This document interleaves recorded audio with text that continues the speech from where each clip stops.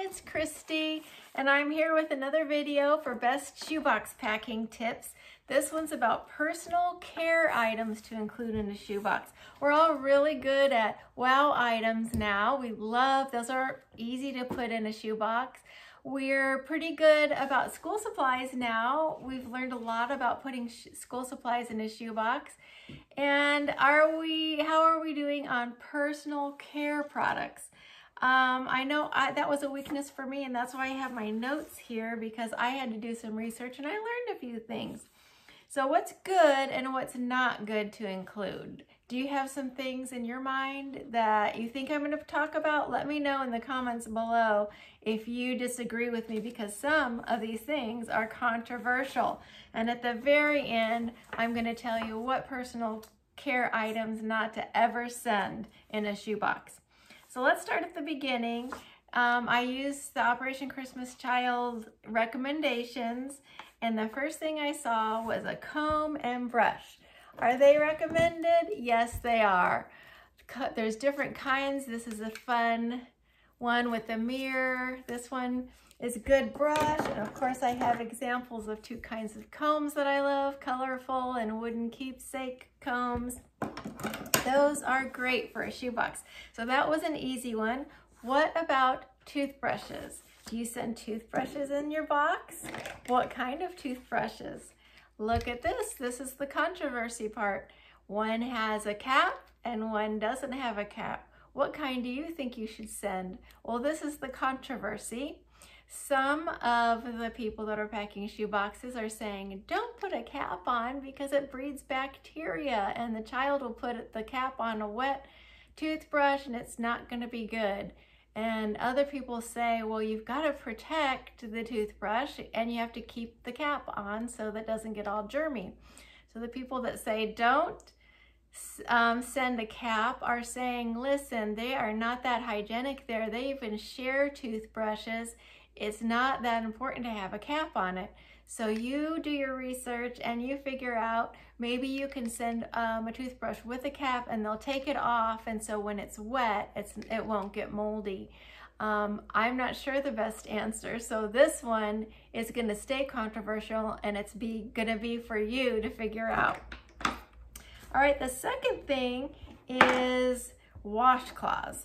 So I have two washcloths here. It's not controversial. It's definitely allowed and encouraged to have washcloths. We like colorful, soft washcloths that are well made. That was easy. Next thing on the list is soap. This is controversial. Okay, here's some examples of soap that I have on hand. This one's in a box. This one's in a plastic soap container. This is the controversy I'm going to talk about.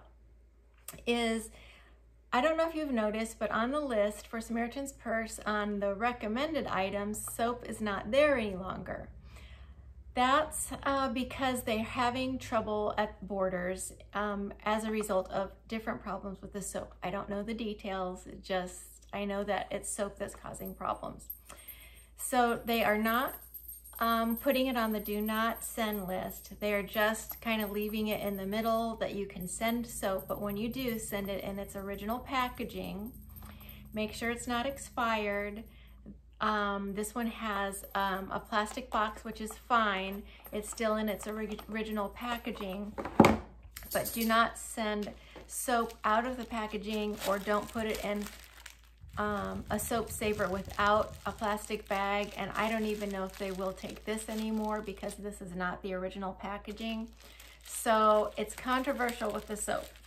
Now I know we don't like change, and so you can just grab onto the part that says you could still send soap in the original packaging. But for about 3 or maybe 4 weeks, I was kind of upset, like you might be right now, about not sending soap, because after all, this is all kinds of germs, and people are talking about COVID. We need to stay sanitary more than ever, so we need to be able to send soap. But after about 3 or 4 weeks of just not really thinking too much about it and allowing the Lord really to minister to my mind, and also talking to Michelle, I realized that if I did not send soap, that's this much space that I could use for other things. Well, you know, a flashlight or a solar radio, you can get a little radio that size. That could fit in my shoebox instead of the soap. Hey, that might last a lot longer than a bar of soap. So maybe changing and getting rid of the soap in my boxes will allow me more room to put things that will last longer than soap, because soap is short lasting. So anyway, you think about that. I hope that, well, you can pray about it and ask the Lord if you should send soap or something else, but it's a new change. And Michelle suspects that next year, maybe the soap will be on the do not include list, but it would have been too hard for them to just right away say do not include, because, you know, everybody likes to include soaps in their boxes. All right, the next thing on the list is probably not too surprising. It's the nail clippers and nail files. We like to send those with the instructions that you can print out on blessingsinashoebox.com. You can get kits like this. It's just great if they've never seen nail files or nail clippers before, to be able to have those instructions for them. Next thing that is on the personal care list that I was happy about and surprised is cups and water bottles. Of course, staying hydrated is part of personal care, so sending those in a shoebox is a great idea. Cups and water bottles. The next thing on the list is menstrual pads, and yes, that's for girls 10 to 14. So with menstrual pads, you're always going to want to send a wet bag with them, and also panties. Make sure you send 3, 4, 5 pairs of panties. You could even attach the menstrual pad to 1 pair of panties, and that would be great. And then also sending, this is optional, but the Phil's Naphtha washing soap is a really good idea for them to be able to take out blood on their pads. And then also you'll want to send this instruction guide that you can print out from blessingsinashoebox.com.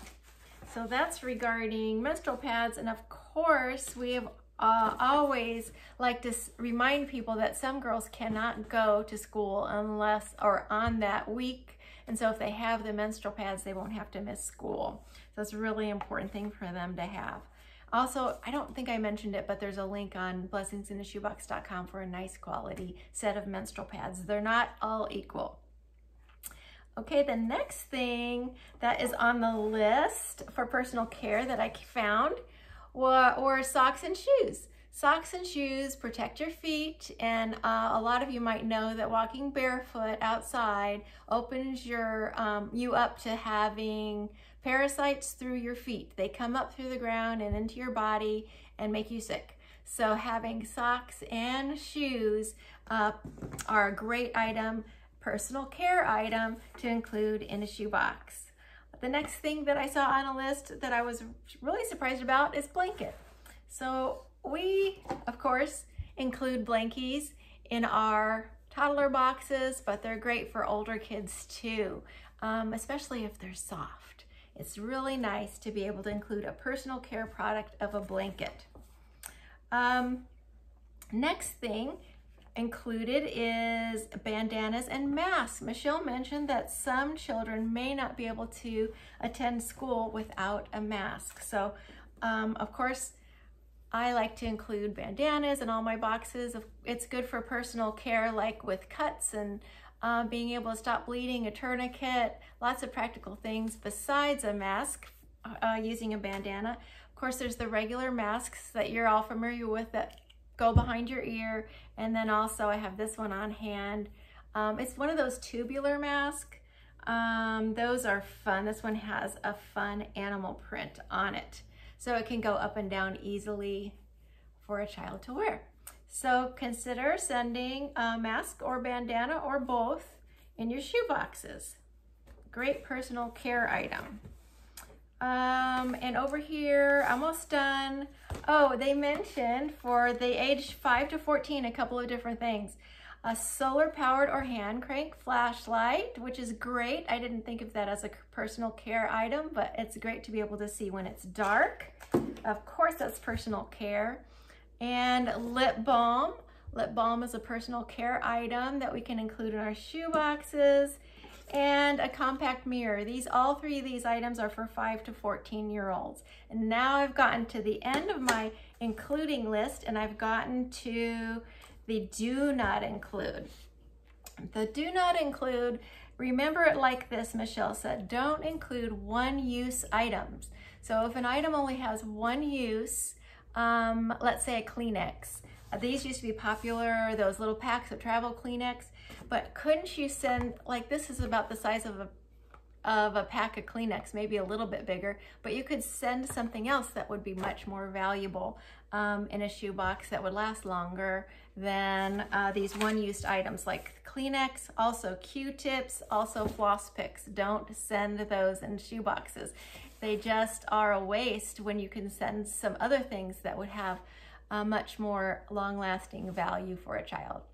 That is the end of my shoebox. I am running the race to win right up until collection week, and I hope that you're also doing the same. I pray that God is glorified with all that we're doing, and that the purpose is to bring the gospel to all the children, packing the best shoe boxes that we possibly can so that the Lord will get the glory. Don't forget your personal letter and photo. If you can put that in, that really is a super wow. Thanks for watching, everybody. Let me know in the comments below if you learned anything new. God bless you. Bye for now.